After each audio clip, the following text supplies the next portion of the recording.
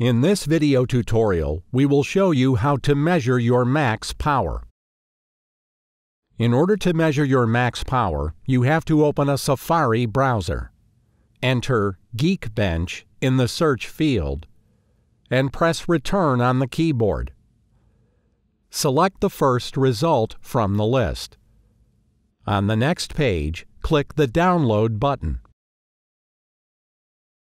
After the download is complete, close the Safari browser. Open a new Finder window by clicking the icon in the dock. Navigate to the Applications folder. Now drag and drop the Geekbench application from Downloads into the Applications folder. Close Finder. Open Launchpad from the dock and click on the Geekbench application to launch it. A security pop-up window will appear on the first launch. Click Open. In the next window, the application will offer you to buy a license to use the full version.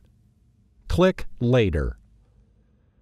In the following window, you can choose to run the application in 64-bit mode. Unfortunately, this mode is only available in the paid version of the app. Click Run Benchmarks to start the test. Wait until the process is completed. Once the process is finished, you will see a web page with the results.